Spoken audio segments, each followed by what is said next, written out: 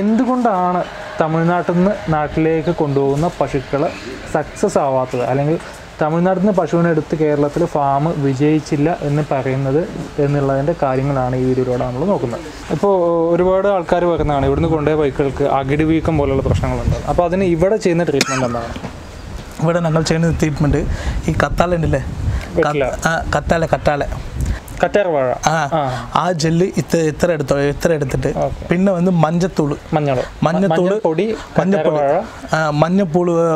വന്ന് 2 ടീസ്പൂണ്, പിന്നെ വന്ന് ചാപ്പീസ് ചുണ്ണാമ്പ് കിട്ടില്ല, അത് കിട്ടാതെ ചാപ്പീസ് ഒരു 5 ചാപ്പീസ്, പിന്നെ വന്ന് വെറ്റില ഒരു 5.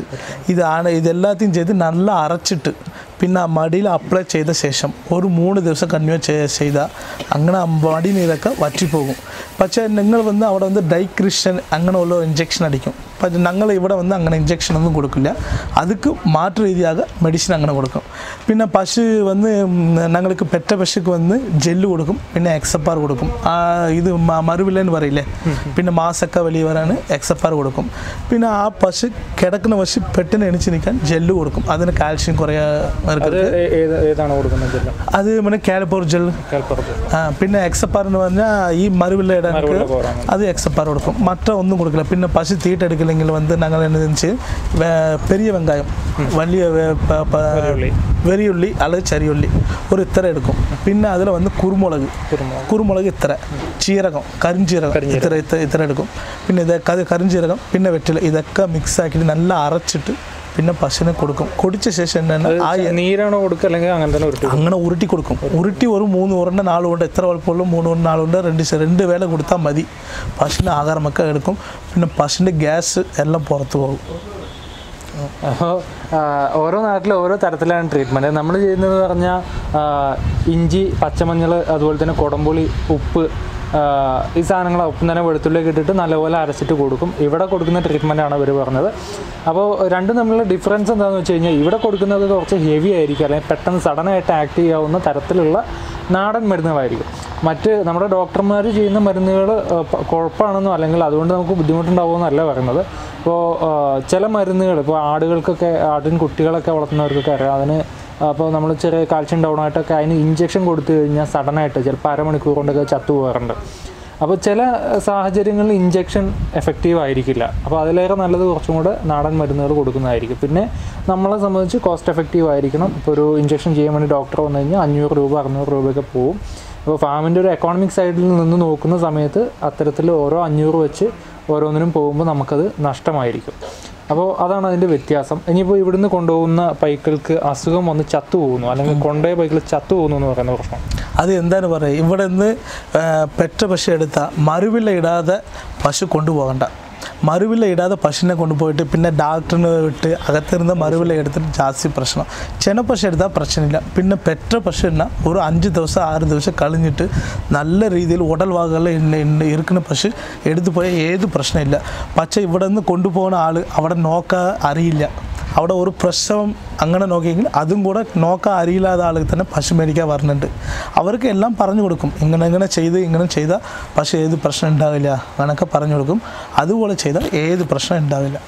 ഞങ്ങളങ്ങനെ തന്നെ. അതായത് ഇതെന്ത് സംഭവം എന്ന് വെച്ച് കഴിഞ്ഞാൽ, ഇപ്പോൾ നമ്മൾ ചോറ് വയ്ക്കാൻ പഠിക്കുകയാണെങ്കിൽ ആദ്യം തന്നെ ഒരു വലിയ സദ്യക്കുള്ളതല്ലല്ലോ വെച്ച് പഠിക്കുക. നമ്മൾ കുറച്ച് ചെറിയൊരു കുടുക്കയിൽ ചോറ് വെച്ച് പഠിക്കുക, അതിന് ശേഷം വലിയ സദ്യയൊക്കെ ഉണ്ടാക്കാൻ നോക്കുക.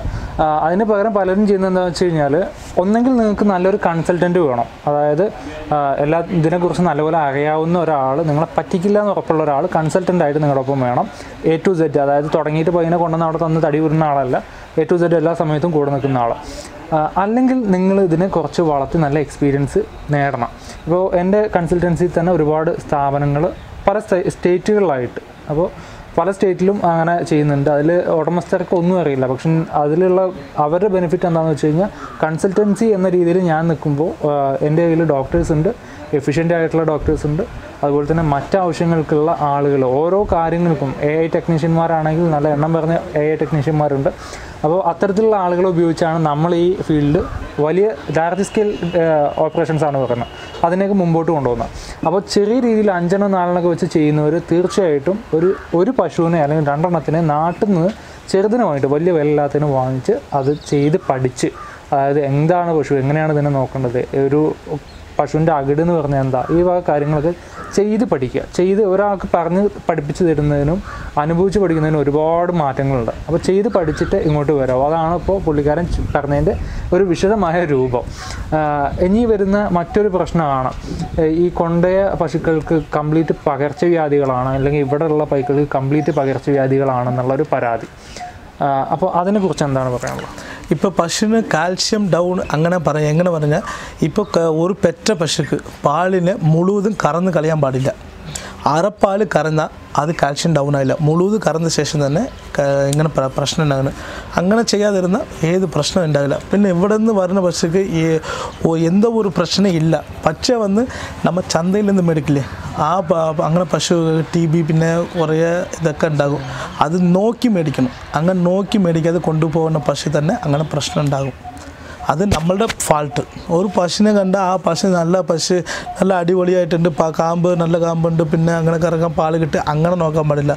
ആ പശു ഇങ്ങനെ എണിച്ച് വിട്ടാൽ പെട്ടെന്ന് എണിക്കുമോ, ഇല്ല തോലെടുത്ത് വിട്ടാൽ മറുപടി സെറ്റാകുമോ, അങ്ങനെ ഒരു ചില ഇത് വന്ന് ഞങ്ങളെപ്പോലെ ആൾക്ക് തന്നെ അറിയും. അതായത് ചുരുക്കി പറഞ്ഞാൽ എന്താ പറയുന്നത് വെച്ച് കഴിഞ്ഞാൽ, പുള്ളിക്കാരൻ പറഞ്ഞത് മലയാളമാണ്, ഞാൻ പറയുന്നത് മലയാളമാണ്. കുറച്ചും കൂടെ വ്യക്തമായിട്ട് തെക്കൻ ജില്ലകളിലുള്ളവർക്കൊക്കെ ചിലപ്പോൾ, അല്ലെങ്കിൽ വടക്കൻ ജില്ലകളിലുള്ളവർക്കൊക്കെ ചിലപ്പോൾ മനസ്സിലാവാൻ ബുദ്ധിമുട്ടുണ്ടാവും. അതുകൊണ്ടാണ് കുറച്ചും കൂടെ വ്യക്തമാവുന്ന രീതിയിൽ പറയുന്നത്. നമ്മളൊരു പശുവിനെ എടുക്കാൻ വരുന്ന സമയത്ത് ഈ ഒരു സൗണ്ട് ഉണ്ടാക്കുന്ന സമയത്ത് കിടക്കുന്ന പശു എത്രത്തോളം ഫാസ്റ്റായിട്ട് നീക്കുന്നു, അതുപോലെ തന്നെ ആ പശുവിൻ്റെ കണ്ണ് നോക്കിക്കഴിഞ്ഞാൽ അതിന് എത്രത്തോളം ഗ്ലേസിങ് ഉണ്ട്, അതിൻ്റെ തൊലി എത്രത്തോളം തിളക്കുന്നുണ്ട്, തൊലി എത്രത്തോളം സ്മൂത്താണ്, ഒരതുമ്പോൾ അതിൻ്റെ രോമം കയ്യിൽ പോരുന്നുണ്ടോ, രോമം വലിച്ചു വിട്ട് കഴിഞ്ഞാൽ സഡനായിട്ട് തന്നെ തിരിച്ചു പോയി പഴയ രൂപത്തിലേക്ക് പോകുന്നുണ്ടോ, അല്ലെങ്കിൽ ചുക്കിച്ചുളിഞ്ഞു. ഇപ്പോൾ നമ്മൾ വയസ്സായ ആൾക്കാരുടെ തൊലിയും ചെറുപ്പക്കാരുടെ തൊലിയും കുട്ടികളുടെ തൊലിയും തമ്മിലുള്ള വ്യത്യാസം പോലെ തന്നെ ജീവികളിലും ഉണ്ട്. അപ്പോൾ അതൊക്കെ നോക്കിയിട്ടാണ് പശുവിനെ എടുക്കേണ്ടതെന്നാണ് പുള്ളിക്കാരൻ പറഞ്ഞത്. അങ്ങനെ തന്നെയാണ് എല്ലാവരും എടുക്കാറ്. എന്നാൽ തുടക്കക്കാർ, ഇപ്പോൾ നമ്മുടെയൊക്കെ വീഡിയോ കണ്ടിട്ട് ഇതിലേക്ക് ഇറങ്ങിത്തിരിക്കുന്ന പലരും അതൊന്നും നോക്കാതെ ജസ്റ്റ് അവർ ഫോട്ടോ കണ്ടിട്ട് പല വാട്സപ്പ് ഗ്രൂപ്പുകളിലും ഫേസ്ബുക്ക് ഗ്രൂപ്പുകളിലൊക്കെ ചർച്ചയ്ക്കിടയിൽ ഫോട്ടോസ് ഇടാറുണ്ട്. അപ്പോൾ ആ ഫോട്ടോസ് നോക്കിയിട്ട് ഏകദേശം അതേപോലത്തെ കളർ കോഡാണോ എന്ന് മാത്രം നോക്കും. അതായത് അവരുടെ കാഴ്ചപ്പാടിൽ വെള്ളയും കറുപ്പും പുള്ളിയുള്ള പശുവിനെ കണ്ടു കഴിഞ്ഞാൽ അത് നല്ല പാലുള്ളതെന്നാണ്. സത്യം പറഞ്ഞാൽ അങ്ങനെയല്ല. അതിൻ്റെ അകിട്ടിലേക്ക് വരുന്ന പാൽഞ്ഞരമ്പുകൾ, അകിട്ടിലുള്ള പാൽഞ്ഞരമ്പുകൾ, അതിൻ്റെ കാമ്പ്, അതുപോലെ തന്നെ അതിൻ്റെ അകിടിൻ്റെ സൈസ്, രൂപം, അങ്ങനെ പല നാട്ടയുടെ അകരം, അങ്ങനെ ഒരുപാട് കാര്യങ്ങൾ പശുവിനെ എടുക്കുമ്പോൾ നോക്കാറുണ്ട്. ഇനിയിപ്പോൾ ഇതൊക്കെ നോക്കിയാൽ തന്നെ ചില പശുക്കൾ ഈ സിംറ്റംസൊക്കെ കറക്റ്റാണ്, അല്ലെങ്കിൽ ഈ ഒരു രൂപത്തിലുള്ളതാണെങ്കിൽ തന്നെ പാല് കിട്ടിക്കൊള്ളുന്നില്ല. അതും ഇതിൻ്റെ ഒരു ഭാഗമാണ്. ഇപ്പോൾ തന്നെ നമ്മുടെ ഒരു സുഹൃത്തിന് നമ്മൾ പശുവിനെ എടുത്തു കൊടുത്തിരുന്നു. അത് എടുക്കാൻ വരുമ്പോൾ തന്നെ ഞാൻ ചോദിച്ചിരുന്നു പുല്ലുണ്ടോ, അതുപോലെ തന്നെ എക്സ്പീരിയൻസ് ഉണ്ടോ. അപ്പോൾ പുള്ളിക്കാരന് പുല്ലുമില്ല, എക്സ്പീരിയൻസും ഉണ്ടായിരുന്നില്ല. അതുകൊണ്ട് തന്നെ ഞാനൊരു 10 ലിറ്റർ 15 ലിറ്ററാണ് ആ പശുവിൽ എക്സ്പെക്ട് ചെയ്തത്. പക്ഷേ അവിടെ പോയപ്പോൾ അതിന് കിട്ടിയത് 12 to 13 ലിറ്ററാണ് കുട്ടി കുടിച്ചതിന് ശേഷം. അപ്പോൾ അവിടെ 2 ലിറ്ററിന് ഷോർട്ടേജ് ഉണ്ട്. ആ പശുവിന് ഞാൻ എടുക്കാൻ ചെന്ന സമയത്ത് അവർ പറഞ്ഞത്, ഞാനും എൻ്റെ ഒരു സുഹൃത്തും കൂടെയാണ് അതിൻ്റെ വീഡിയോ നമ്മൾ ഇടുകയും ചെയ്തിരുന്നു, ആ പശുവിന് അവർ പറഞ്ഞത് 20 ലിറ്റർ പാല് കിട്ടുന്നതാണ്. ഞാൻ അപ്പോൾ തന്നെ പറഞ്ഞു ഇതിന് 20 ലിറ്റർ ഒരിക്കലും കിട്ടില്ല എന്നുള്ളത്. ഇനി രണ്ടാമത്തെ കേസ് എന്ന് പറഞ്ഞാൽ പുള്ളിക്കാരന് നമ്മളൊരു ചെനയുള്ള പശുവിനെ വാങ്ങിച്ചു കൊടുത്തിരുന്നു. അപ്പോൾ ചെനയുള്ള പശുവിനെ അവിടെ കൊണ്ടുപോയിട്ട് പ്രസവിച്ച് അതിന് പാല് കമ്മിയാണ്. അതിൻ്റെ ഒരു പ്രധാനപ്പെട്ട കാരണം എന്താണെന്ന് വെച്ചാൽ, പ്രസവിക്കുന്ന സമയത്ത് പശുക്കളെ നമ്മൾ എങ്ങനെ പരിചരിക്കുന്നു, അതിൻ്റെ 10 ദിവസം മുൻപും പ്രസവിക്കുന്നതിൻ്റെ 10 ദിവസം മുൻപും പ്രസവിച്ച് 20 ദിവസം എങ്ങനെ അതിനെ പരിചരിക്കുന്നു എന്നുള്ളതിനെ ആശ്രയിച്ചിരിക്കും മുൻപോട്ടുള്ള അതിൻ്റെ കറവയും അതിൻ്റെ ഗർഭധാരണവും മറ്റു കാര്യങ്ങളൊക്കെ. അതുപോലെ തന്നെ ഫീഡിങ്ങിൻ്റെ കാര്യമാണ്. ഫീഡിങ്ങിൻ്റെ കുറച്ച് ഡീറ്റെയിൽ ആയിട്ട് പറയാം. ഫീഡിങ്ങിൻ്റെ കാര്യത്തിൽ നമ്മൾ പ്രത്യേകം ശ്രദ്ധിക്കേണ്ട കാര്യം എന്താണെന്ന് വെച്ചാൽ, എപ്പോഴും പ്രോട്ടീൻ ലെവൽ ഹൈ ആയിരിക്കണം, ക്വാണ്ടിറ്റി കുറഞ്ഞിരിക്കണം. അതായത് ഇതിന് ഒരുപാട് എമൗണ്ട് ഫീഡ് എടുത്ത് ദഹിപ്പിച്ചിട്ട് അതിന് പാലാക്കി മാറ്റാനുള്ള കഴിവ് ഇല്ലാത്തൊരു സാഹചര്യമാണ് ഈ പ്രസവിച്ച ആദ്യത്തെ 3 മാസം. ഒരു പശുവിനെ ഏറ്റവും കൂടുതൽ നമ്മൾ ടോർച്ചർ ചെയ്യുന്ന ഒരു സമയമാണ് ഈ പ്രസവത്തിനുള്ള തൊട്ട് 10 ദിവസം മുമ്പ്, അല്ലെങ്കിൽ 1 മാസം ഗ്യാപ്പ്, അതുപോലെ തന്നെ പ്രസവിച്ചതിന് ശേഷമുള്ള 3 മാസം. അതായത് അത് സ്ട്രെയിൻ ചെയ്തിട്ട് പ്രസവിക്കുന്നു, പ്രസവിച്ച ശേഷം നമ്മൾ അതിനെ കുറേ നീരോടുകൂടി നമ്മൾ കറന്ന് എടുക്കുന്നു, അതിലൊരുപാട് സ്ട്രെയിൻ ചെയ്യുന്നു. അത് കഴിഞ്ഞിട്ട് നമ്മൾ അതിനെ ഏറ്റവും പീക്ക് ലെവലിലുള്ള പ്രൊഡക്ഷൻ, അതായത് അതിനെ കറവയിലേക്ക് കിടക്കുകയാണ്. ഒരു ദിവസം 15ഉം 18ഉം നല്ല പശുക്കളാണെങ്കിൽ 20-25 ലിറ്റർ വരെ പാല് ഡെയിലി കറന്നുകൊണ്ടിരിക്കുന്നു. അപ്പോൾ ഇതിൻ്റെയൊക്കെ ഒപ്പം അതിന് ഒരുപാട് എമൗണ്ട് ഫീഡ് കൂടെ കൊടുത്തിട്ട് അതും ദഹിപ്പിച്ചിട്ട് വേണം അതിന് ഈ ആവശ്യത്തിനുള്ള പ്രോട്ടീൻസും എനർജിയും ഫാറ്റൊക്കെ കിട്ടാമെന്ന് പറഞ്ഞാൽ it's A really hard task. അപ്പോൾ അങ്ങനെയാണ് നമ്മളതിനെ പറയാം. അപ്പോൾ എപ്പോഴും ഡ്രൈ മാറ്ററും പ്രോട്ടീൻ കണ്ടൻറ്റും അതിൻ്റെ ഫാറ്റും എനർജിയും ഒക്കെ കുറഞ്ഞ അളവ് ഫീഡിൽ നിന്ന് കൂടുതൽ കിട്ടാവുന്ന രീതിയിൽ നമ്മൾ ശ്രദ്ധിക്കണം. അപ്പോൾ അവിടെ ഫെയിലാവുന്നതുകൊണ്ടാണ് കൂടുതലും പശുക്കളുടെ ഗർഭപാത്രം ചുരുങ്ങി പോവുക, ചെന പിടിക്കാതെ വരിക, പാൽ ഉദ്ദേശിച്ച പോലെ കിട്ടാതിരിക്കുക, ഡൈജഷൻ പ്രശ്നങ്ങൾ, പശു വീണ് പോകുന്നു, ഇങ്ങനെയുള്ള പ്രശ്നങ്ങളൊക്കെ വരുന്നത്. അപ്പോൾ അതിന് ചെയ്യേണ്ടത് എന്താണെന്ന് വെച്ചാൽ നമ്മൾ ഫീഡ് സ്വന്തമായിട്ട് ഉൽപ്പാദിപ്പിക്കുക. അപ്പോൾ ഇവിടെ നമ്മൾ ഏത് ഫാം എടുത്തു കഴിഞ്ഞാലും, വളർത്തിക്കൊണ്ടിരിക്കുന്ന ഏത് ഫാം എടുത്താലും അവിടെ എല്ലാം ഇവർ സ്വന്തം ഓൺ ഫീഡ് ഉണ്ടാക്കി കൊടുക്കുക. അതായത് ഓൺ ഫീഡ് എന്ന് പറഞ്ഞാൽ വലിയ കൂറ്റൻ ഫാക്ടറിയിൽ ഇത് മില്ല് ചെയ്ത് ഉണ്ടാക്കുമെന്നല്ല. അവർ പരുത്തിപ്പിണ്ണാക്കും, കടലപ്പിണ്ണാക്കും മറ്റുള്ളതൊക്കെ മിക്സ് ചെയ്ത് മക്കാച്ചോളപ്പൊടി, അതെ മക്കാച്ചോളപ്പൊടി അങ്ങനെയുള്ള ഐറ്റംസൊക്കെയാണ് കൊടുക്കുന്നത്. ഇനിയിപ്പോൾ മക്കാച്ചോളം നമ്മുടെ നാട്ടിലുള്ള ഏറ്റവും വലിയൊരു വെല്ലുവിളിയാണ് മക്കാച്ചോളത്തിൻ്റെ റേറ്റ്. അതായത് 1 കിലോ പൊടിക്ക് 40 രൂപ, അതിൻ്റെ മേലെയൊക്കെ റീറ്റെയിൽ വാങ്ങിക്കുമ്പോൾ വിലയാണ്. അപ്പോൾ അതിനുള്ളൊരു സൊല്യൂഷൻ നമ്മളൊരു അസോസിയേഷനായിട്ട് ചെയ്യാനുള്ള ഒരു പദ്ധതി നമ്മൾ ആലോചിക്കുന്നുണ്ട്. അപ്പോൾ ഒരുപാട് സുഹൃത്തുക്കൾ, ഇദ്ദേഹത്തിനെ പോലെ തന്നെയുള്ള ഒരുപാട് സുഹൃത്തുക്കളെ ഉപയോഗിച്ചുകൊണ്ട് കുറഞ്ഞ റേറ്റിന് കണ്ടിന്യൂസ് ആയിട്ട് നമുക്ക് ഒരു കണ്ടിന്യൂസ് ഡെലിവറി ചെയ്യാവുന്ന രീതിയിൽ ഫാമുകളിലേക്കും ചെറുകിട കർഷകരിലേക്കും കുറഞ്ഞ റേറ്റിന് ഒരു 20-25 റുപ്പീസ് പെർ kg എന്നുള്ള രീതിയിൽ ഡെലിവറി ചെയ്യാവുന്ന സംവിധാനം ആലോചിക്കുന്നുണ്ട്. അത് കൂടുതലായിട്ട് എടുക്കുന്നവർക്ക് അതിലും കുറഞ്ഞ റേറ്റിന് പൗഡർ കൊടുക്കാവുന്ന സംവിധാനമാണ് ആലോചിക്കുന്നത്. അപ്പോൾ എല്ലാവരും കൂടെ നിൽക്കുക, സപ്പോർട്ട് ചെയ്യുക. ഇത്രയും കാര്യങ്ങളാണ് ഇപ്പോൾ ഇവിടെ നിന്ന് നോക്കുന്നത്. അതുപോലെ തന്നെ ഇവർ കൊടുക്കുന്ന ഫോഡർ, തീറ്റ പുല്ലുകൾ. അപ്പോൾ ഇവിടെ ശരിക്കും എന്തൊക്കെയാണ് തീറ്റ പുല്ലായിട്ട് കൊടുക്കുന്നത്? പുല്ലിന് പറഞ്ഞാൽ കോഫോർ പറയില്ലേ, കോഫോർ പച്ചപ്പുല്ല്. അത് പച്ചപ്പുല്ലിന് കൂടുതലും കൊടുക്കില്ല. ഒരു 10 കിലോ, ഒരു പശുവിൻ്റെ ഇട അനുസരിച്ച് ഒരു 10 കിലോ അങ്ങനെ കൊടുക്കും. പിന്നെ വന്ന് ഈ ഈവനിങ് പശു പാലൊക്കെ കറന്ന ശേഷം ഒരു 10 കിലോ പുല്ല് കൊടുത്തിട്ട് നൈറ്റ് കിടക്കുന്ന സമയത്ത് ഈ കാഞ്ഞ പുല്ലില്ലേ, കാഞ്ഞപ്പുല്ല് വൈക്കോല് കൊടുക്കും. അതിനനുസരിച്ച് ഇത്ര അത് അളവ് അങ്ങനെ പറയാൻ പറ്റില്ല, അത് എത്ര ഇളയും കളിച്ചോട്ടെ എന്ന് പറഞ്ഞ് അസവിടാനും കൊടുക്കും. പിന്നെ വന്ന് നിങ്ങൾക്ക് തീറ്റയെന്ന് പറഞ്ഞാൽ പെല്ലറ്റ്, പിന്നെ വന്ന് കറുക്കത്തവിട്, ഗോതമ്പത്തവിട്, പിന്നെ മക്കാച്ചോള മാവ്. ഈ മക്കാച്ചോള പൗഡർ കൊടുത്ത ശേഷം പശുവിൻ്റെ പാലിൻ്റെ ഫാറ്റ് കൂടി വരും, തിക്നെസ് ജാസ്തി. അതുകൊണ്ടാണ് ഞങ്ങൾ കൊടുക്കുന്നത്. പശുക്ക് എങ്ങനെ ഇഷ്ടപ്പെട്ട, ഇപ്പം നമ്മളുണ്ട്, നമ്മൾക്ക് ഇഷ്ടപ്പെട്ട ഭക്ഷണം തന്നെ കളിക്കും. അതുപോലെ പശുക്ക് ഇഷ്ടപ്പെട്ട ഭക്ഷണം കൊടുത്താൽ കൂടുതൽ പാൽ കിട്ടും. അങ്ങനെ നമ്മൾ ഇഷ്ടപ്പെട്ട ഭക്ഷണമൊന്നും നമ്മൾ കൊടുക്കില്ല. നമ്മൾ അവിടെ ചെന്ന് കഴിഞ്ഞാൽ പെല്ലറ്റ് കൊടുക്കും, പിന്നെ തവിട് കൊടുക്കും, അത്രേ ഉള്ളൂ. ഇല്ലെങ്കിൽ ഒരു ചില ആൾക്ക് കപ്പ വേസ്റ്റ്, ബീർ വേസ്റ്റ് കൊടുക്കും. ബീർ വേസ്റ്റ് കൊടുത്തു കഴിഞ്ഞാൽ അതിൻ്റെ വന്ന് ചെന പിടിക്കും, സമയം പിടിക്കും. പക്ഷേ വന്ന് അതിന് പാൽ കൂടുതൽ കിട്ടും. പക്ഷേ അവിടെ പറയാൻ പാടില്ല, അവിടെ ക്ലൈമറ്റ്, പിന്നെ അവിടെ കിട്ടുന്ന തീറ്റ തന്നെ കൊടുക്കാൻ പറ്റും. പക്ഷേ ഇവിടെ അങ്ങനെയില്ല. ഇവിടേക്ക് ഏത് തീറ്റയും കിട്ടും. ഞങ്ങളൊന്ന് അത് റെഡിയാക്കി കൊടുക്കും. ഞങ്ങൾ ഇഷ്ടപ്പെട്ടില്ല ഈ പണി എടുക്കുന്നുണ്ട്. അപ്പോൾ ഒന്ന് ഞങ്ങൾക്ക് ആ ചിലവ് കാര്യം കണക്കില്ല.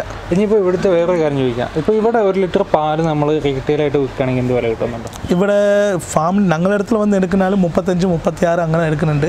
പക്ഷേ പുറത്ത് കൊടുക്കുന്നത് 40-42. ഫാം റേറ്റ് 35-36 രൂപ. അപ്പോൾ ഇവിടെയും റേറ്റ് കാര്യമായിട്ടൊന്നുമില്ല. നമ്മുടെ നാട്ടിൽ സൊസൈറ്റി കൊടുത്താൽ കിട്ടുന്ന റേറ്റ് തന്നെ ഇവിടെയും കിട്ടുന്നത്. ഇനി ഇവിടുത്തെ ഫീഡിൻ്റെ കോസ്റ്റ് എത്ര വരുന്നുണ്ട്?